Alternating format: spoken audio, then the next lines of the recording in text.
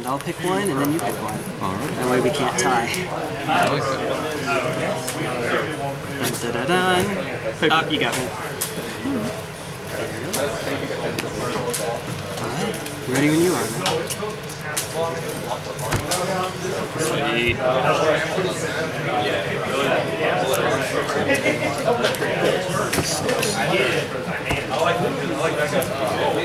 Love how that has to be egg on there. That's what I thought it was, but Aang doesn't have breast. Not that I was aware of. Breast? Oh, I didn't even notice Could that. be Korra.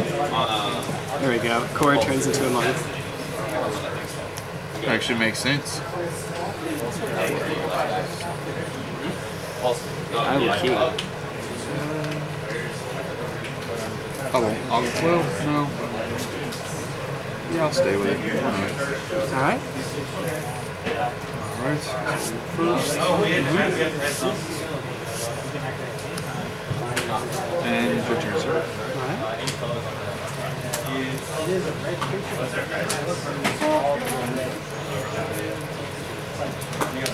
18. Gladecover Scout. Faster. Oh, hexproof. Oh.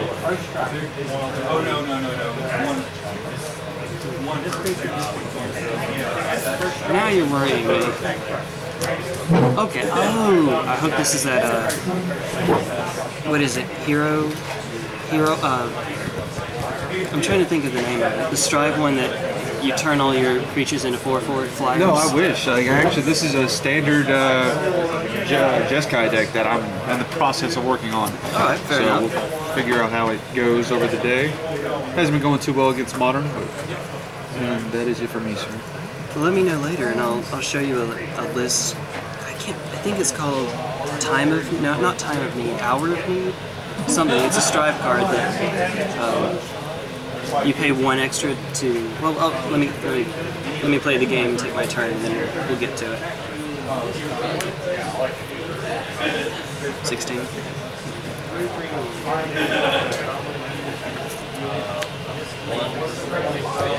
Ethereal Armor? Oh, so it's +1/+1 for each enchantment I control, and it gets first strike. Okay. So it's a 2/2. That's hexproof, right? It does have hexproof, yeah. Okay. And now it's a 5/3. Good old Rancor. Oh, wow. And then I'll swing at you for 5. I will take it. Alright. Roll you to 15, and then I'll pass the turn. It's an instant. It has Strive. It's, I think, 1 extra for every other creature. Get more? Yeah, that you do. Or go 16. And then you just turn all your creatures into 4/4s and kill me on the swing back. I like that. Actually, that's not pretty much. Okay, a white? Mm-hmm. Oh, that's right. So we'll play both. Okay. Alright. And it is your turn. I'm not messing with that right now.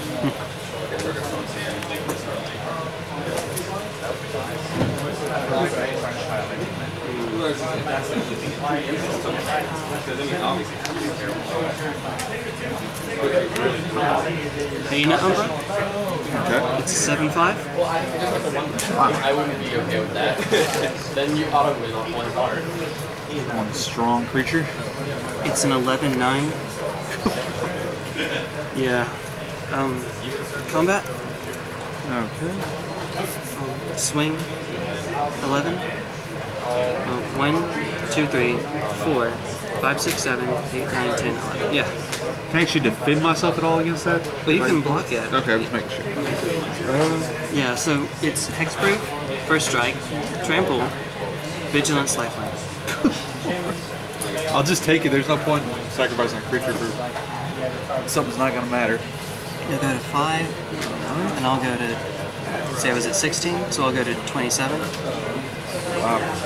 Yeah, this deck is dumb. I'll admit. And then pass the turn. Okay.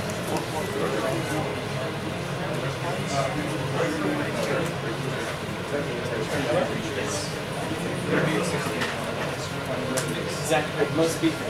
You ready? Dragon fodder? Tokens, yeah? Yeah, hopefully. It'll prevail. I doubt it. Maybe. Not against that. 6 tokens. Red. Dragon fodder. Okay. Nice. I see what we're up to. The idea is to make a bunch of tokens and then use Ascendancy to make them all prowess and strong, hopefully. And once you get enough mana, you never run out of tokens. Yeah, that's the idea, hopefully, but just gotta get that point. And that's gonna be all at the moment. Which one looks most like a goblin to you? Probably that thing, I'd guess. There you go. I get another one? Oh, I like seeing the scissors lizard. I mean, you can use those if you like. Oh, okay, well, that works. Whatever works. Whatever's good.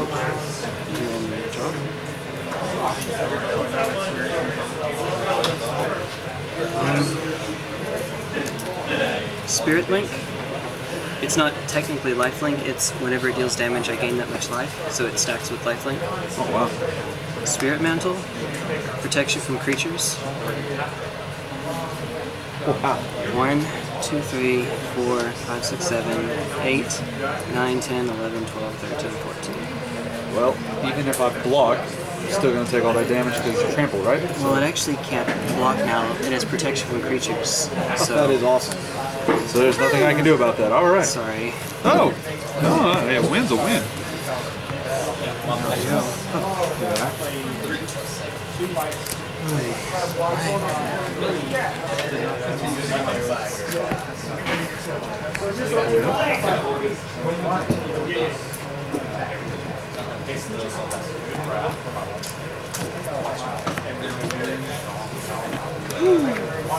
You'll be on the play? What was that? You're going first? Yeah, but I'm going to mulligan. Okay. Take it to 7?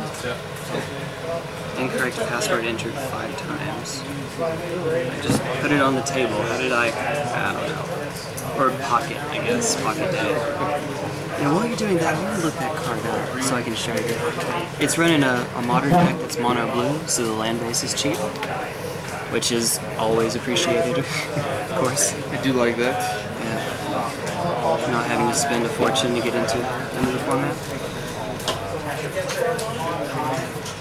Yeah. I guess this hand is everything I need to play, not everything I want. So I can't really complain, I guess.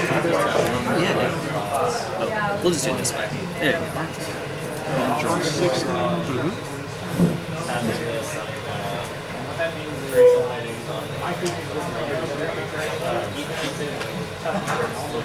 I'll take it to 5. Just take it to 6. 6 again? Yeah. 6.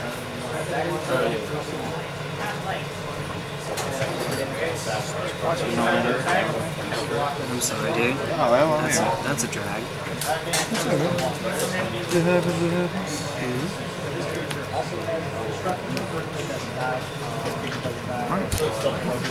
Let's see how 6 does it for you.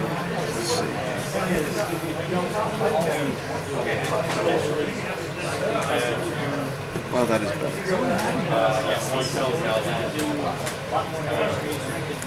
Scry? Well, I guess that hasn't been official yet, has it? What was that? So at the Pro Tour Origins, they did this. Oh no, you keep it in your hand. In Pro Tour Origins, they tried out something where you if you mulligan to 6 or lower, you scry 1 when you decrease the number of dead games. Oh, okay. You can do it if you want. You mulligan. So scry and then what? Goes And in the then board. you decide to keep it on top or put it on the bottom, whichever one you want. Okay. There you go. Now you go. Oh, now. Yeah. Put you at 21. Sir, your turn. Get one that matches the colors you're rocking. Alright, my turn's simple. I'll go to 19 and run it back. Last turn. Yeah, this one pokes me a little bit. You done? Yeah, I'm done.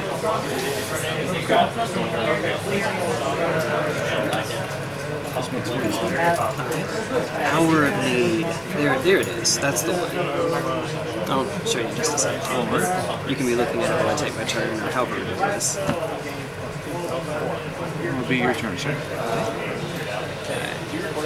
Check. Well, there we go. Getting the screen rotated. Check that puppy out. Works really well with that Battle Mage Stoma Charge Bros.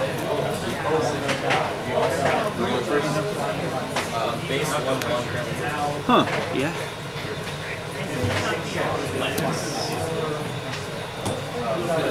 Do like that. I'll put a Hyena Umbra. So even for its strive ability, if I have the mage on the field, it only just costs 1 blue. It doesn't cost the... It would also get 1... Yeah, so it would cost 1 in blue to cast, and then the strive would be just blue instead of 1 in blue. Huh. Yeah. So once you get enough mana out, then I'll take another point. I'll give it a Rancor, and then I'll swing at you for 4. 1, 2, 3, 4. Let's make it. That's it. Last turn.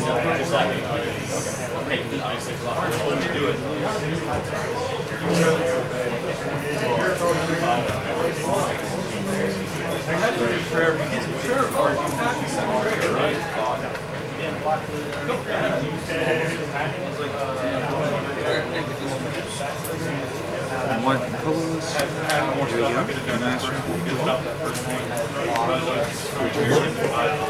Boy.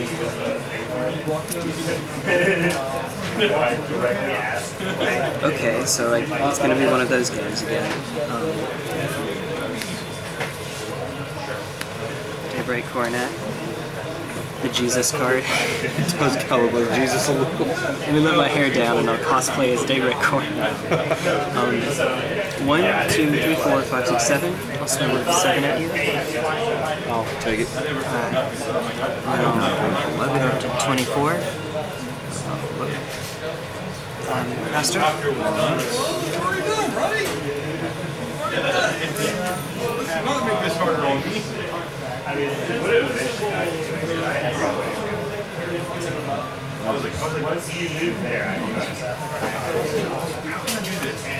Here we are.